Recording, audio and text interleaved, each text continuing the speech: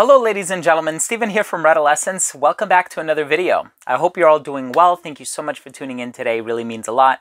And in today's episode, we're going to be taking a closer look at a fragrance by the company Arabesque. This one is actually a few years old. This one is called Bacara, so make sure to stay tuned.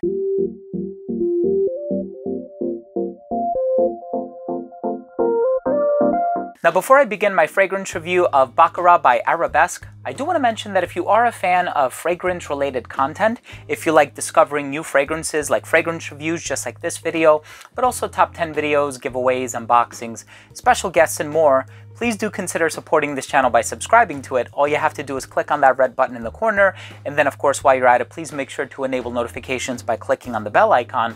This way, whenever I do put out these videos, they will be delivered straight to your feed. You never need to worry about missing any of my future content.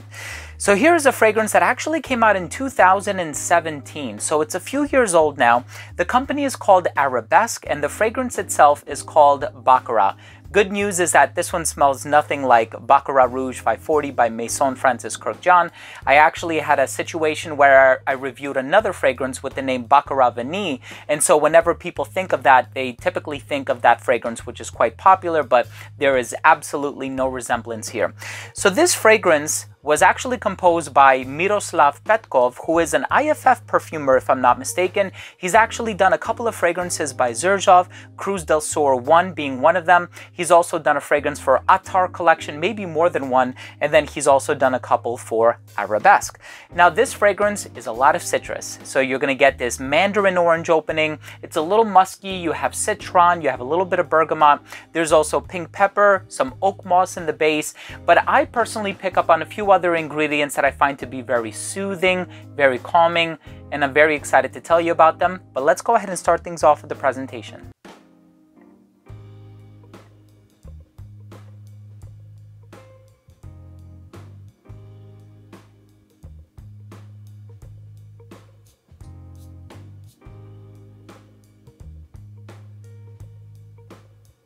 So in the opening of this fragrance, you will get that mandarin orange. So it opens up very citrusy, very warm, very delightful at the same time. It's a very accessible formula. There are no rough edges about it.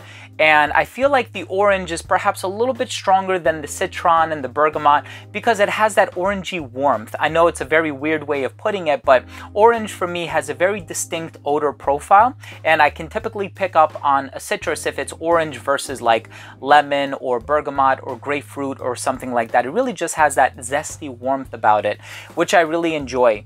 And then you can also perceive a cleanliness in the base. And so it kind of has like this smooth, musky texture in the base, which is not rough at all. Like I said, there are no rough edges in this composition. It has this very clean sort of a feeling in the base, and there's a little bit of like an earthy texture as well. Now I know it lists moss or oak moss in the note breakdown, and so I'm kind of getting a little bit of that, to be honest, but it's not overly green. It is not reminiscent of any of the 80s powerhouse fragrances, so you can wipe that thought out of mind. And then you're also going to get a little bit of rhubarb in here. Now I think that that's really the star player of this fragrance, and it's really the component in here that is kind of giving this fragrance like an herbal feel.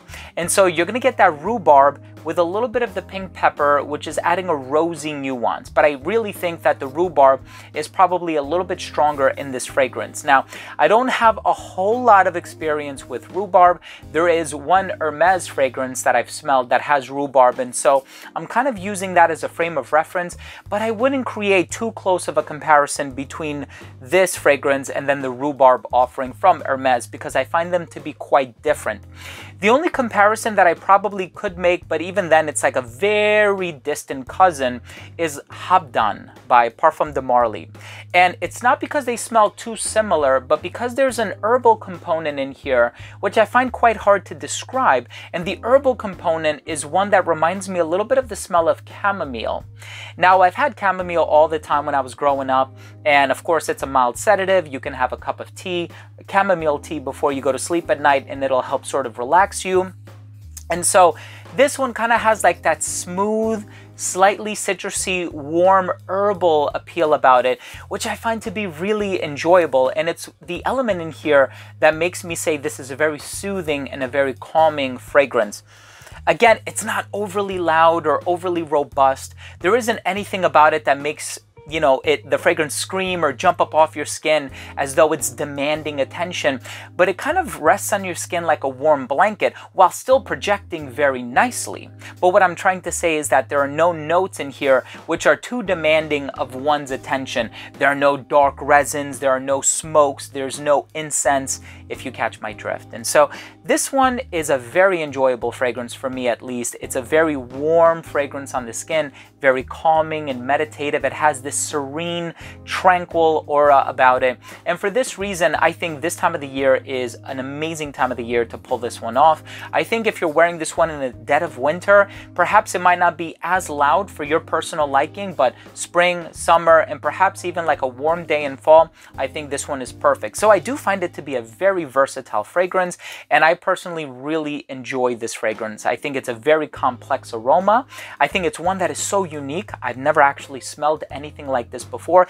Even the mild comparisons that I made before, I mean, that was just to kind of put you in the mindset of what you can sort of expect from this one, but really, I haven't smelled anything that smells like this before. And so I really like the uniqueness of this fragrance, the rhubarb, the pink pepper, the musk, the moss.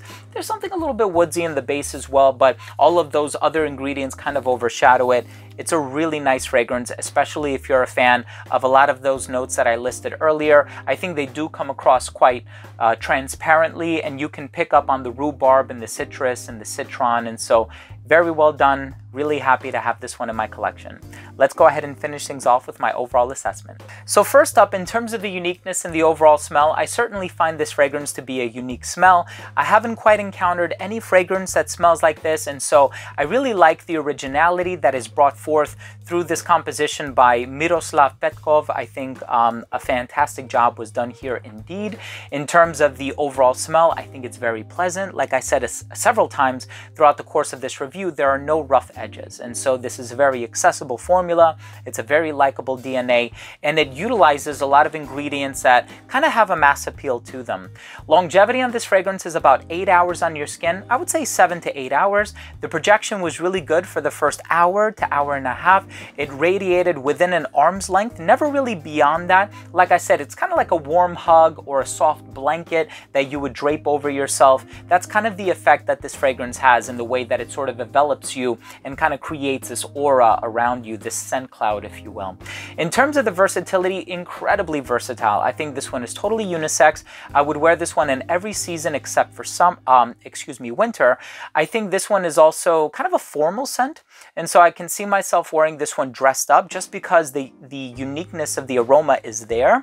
Had it been a little bit more common or generic, I would say, yeah, wear it casually and formally, but I think there's something special about this formula where I would feel inclined to wear this one formally, and then I can see somebody quite on the youthful side enjoying this one, as well as somebody who's a little bit older.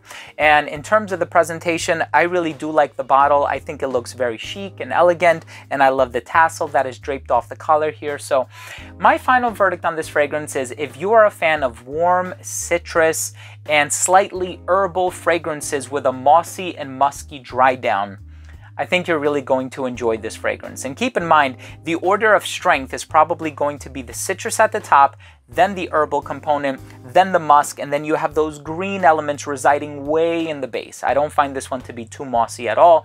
And so if you like that hierarchy, if you will, I think you're really going to enjoy this one, and I personally really like this one as well. As a matter of fact, I have featured it in a list in the past.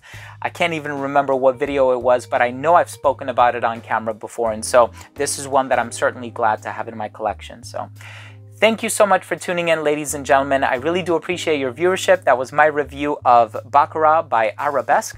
If you own or have tried this fragrance, or for that matter, any fragrance from this brand, I would love to know what your experience has been like. Leave a comment down below. Always love the interaction.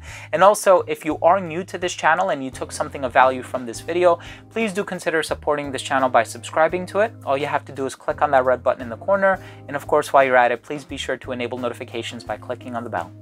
Thanks again for watching. Love you all. We'll see you soon.